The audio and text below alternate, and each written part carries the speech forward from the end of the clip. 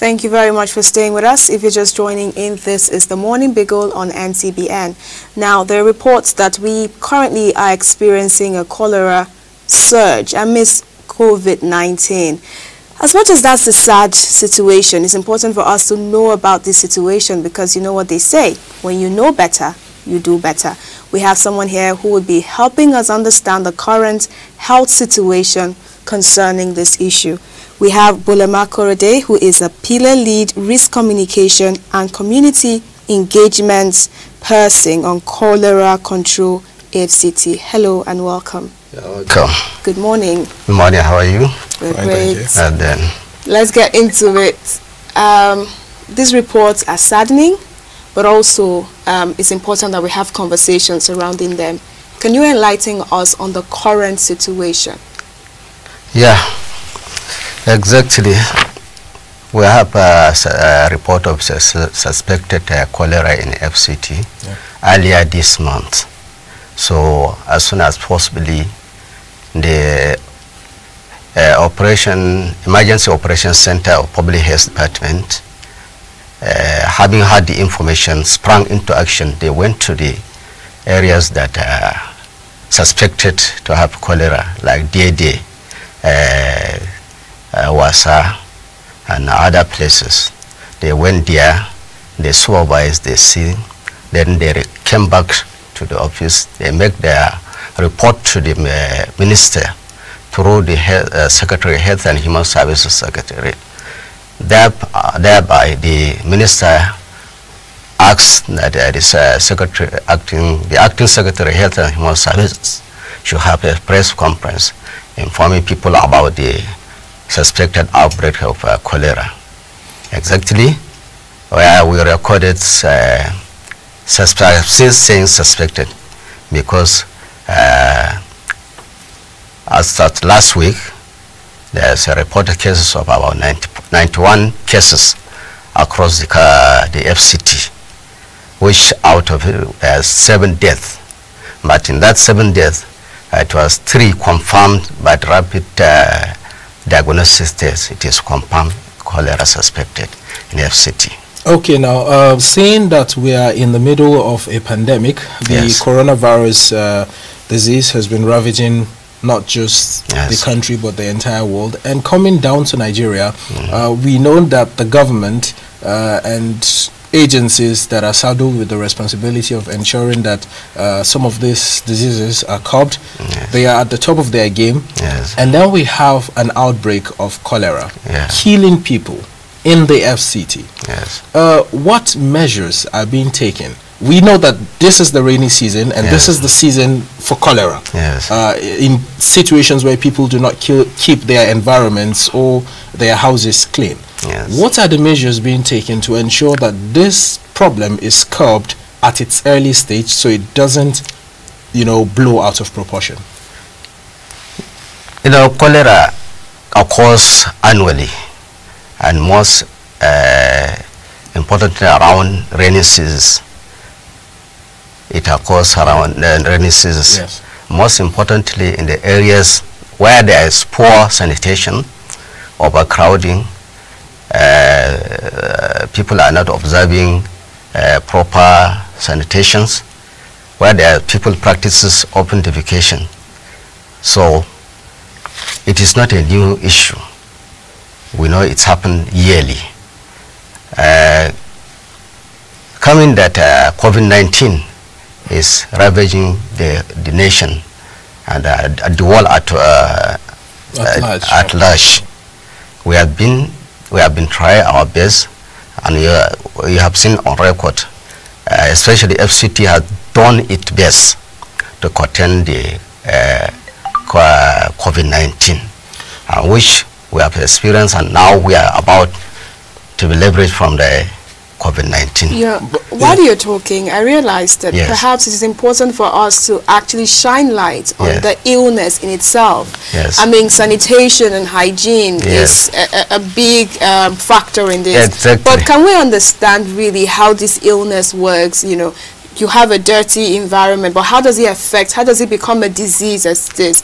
Maybe, you know, just making people aware of the illness and how it works should also encourage us in taking proper care of our environment. Yes, I'm coming. Yeah. While the burden of COVID-19 is still going on, this are not limiting the ability of the state to contain the cholera outbreak. As soon as I've mentioned it already, we have taken some modalities. The risk communication has been taken all across, giving people awareness, creation awareness, and the emergency operation has repositioned some modalities in all health facilities across the FCT. They have put all the necessary things that may occur, which cholera patient occur, they will treat it and they will take action on it. We have been giving awareness. EFBP has been trying to take care of the sanitation. And I would appreciate that on this set, you speak to the people who are listening to us about the illness. You know, in case someone is watching right now and they have no idea about this illness and how it affects their environment and how it comes about. Can you do us the favor of explaining? Exactly. That's prevention of cholera is very easy, but to people that doesn't know, that's how it caused to spread into communities. You know, cholera is a fecal-oral disease. Okay. It's caused by bacteria from feces of an infected person. Yeah. So when this feces or bacteria come in contact with the water or food that people used to consume, definitely people will be catch up with the cholera. So the most important thing is practicing of personal hygiene. The personal hygiene, which includes the regular washing of hand. That is when before visiting and after visiting toilet, before eating and after eating food. People should wash their hand thoroughly. Then drink safe water. That's water from wells and tap waters. Then people should avoid open defecation, because it's the feces that are contained with the bacteria that water will wash it and contaminate it, the sources of water and the foods. So likewise, eating food, especially fruit and vegetables, should be washed. If possible, peel it before wash it before eating. No. Then foods like from seafood should be cooked well before consumed. These are modalities that are... Yeah, you earlier mentioned something about sensitization, you know, giving the general public out there information about how to keep their environments clean and how to stay clear of the bacteria that causes cholera. Is your organization doing this hand in hand with any agency out there? Say for instance the National Orientation Agency. Of course we all know Nigerians will certainly listen to the NOA more than any other agency when it comes to sensitization on issues relating to health or any other national issue. Are you working hand in hand with the NOA? And if yes, how can you give us some insight into that? Exactly. Right from the inception that we had a suspected case of cholera, the Acting Secretary Health and Human Services FCT directed that emergency operation to contain cholera should be instituted. On last Friday, the operation was instituted, and we have co-opted partners like NCDC, UNICEF, World WHO, the NOAA. You said many others partners partner with us to contain this cholera outbreak.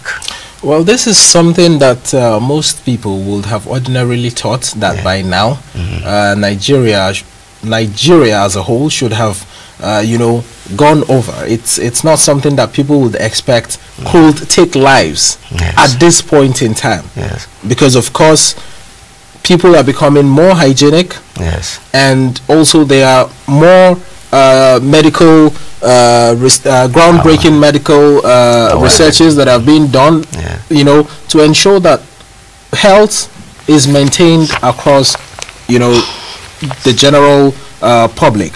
But I think of recent, we saw a video of somebody selling coconuts, and then washing those coconuts from a gutter and then placing it from a drainage just by the roadside, and then putting it back on a tray to obviously go and resell.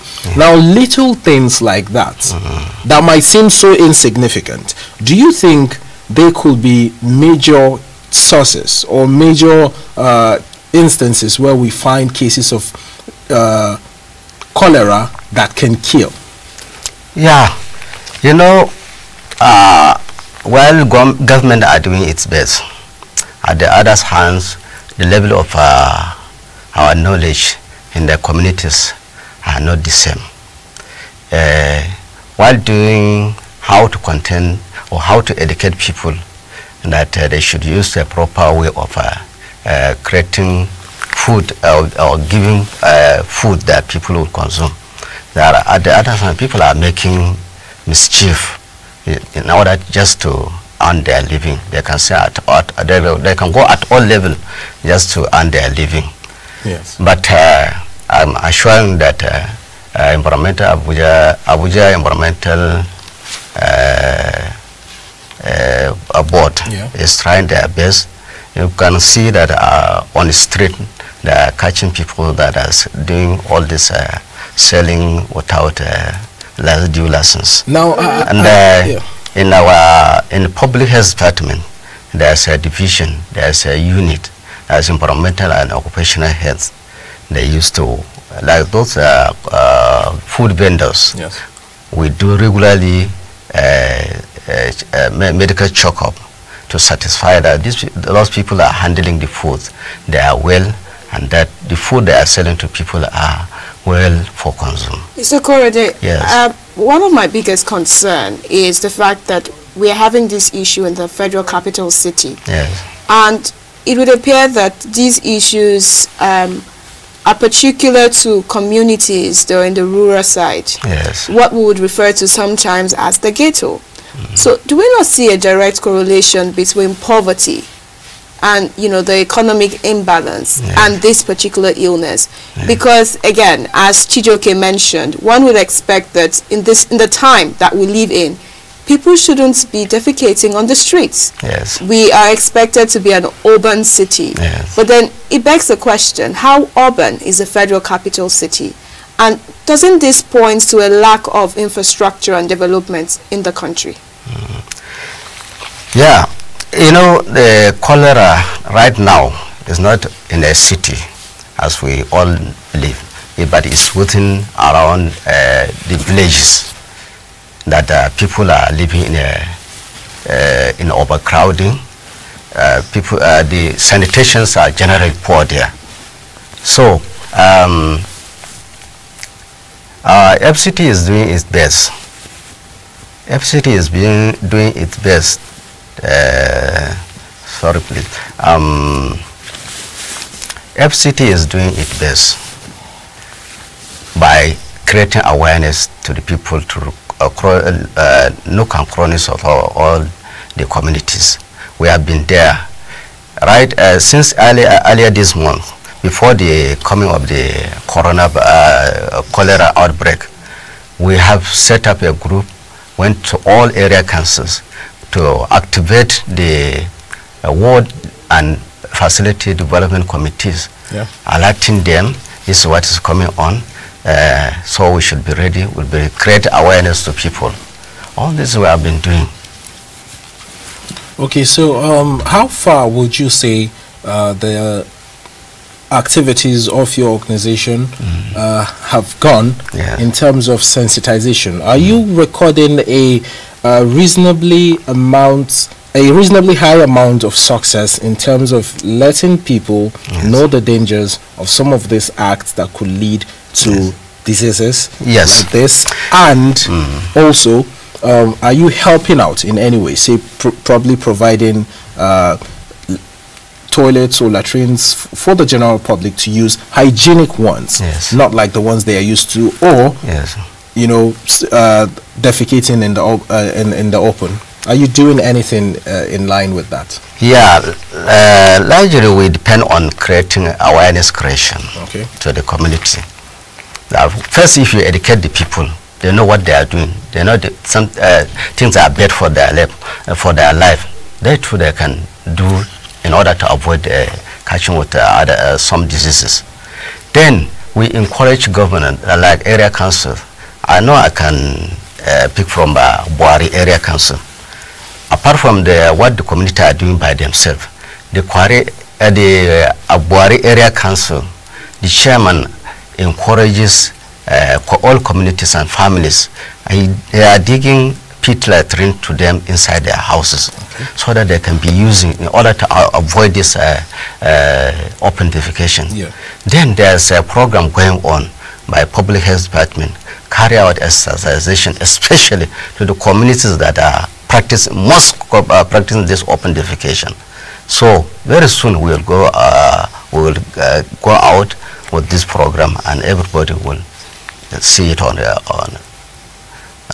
Yeah.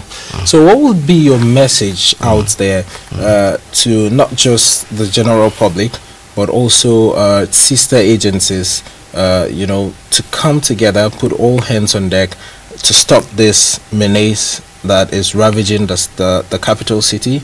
And imagine having 7 deaths out of 91 cases in the capital city. What will happen in states that are less developed than the FCT? Yeah, while we are doing our best, we also urge other agencies, especially water board, yeah, that at least they should try their best to provide safe water for people to drink. While that one is, we will have a less spread of cholera disease. Then we are urging other agencies like WASH, Environmental Protection Board. They are helping us in clearing the refuges that are contaminating our source of food. Then other states, they too, I know they are doing their best. So coming all hands at decks, or we will contain the spread of cholera in FCT and across Nigeria at all. Yeah. All right. Thank you very much for sharing your thoughts and your time with us. And I would say more power to the work that you do, and we hope to have a safe FCT for everyone. Thank you.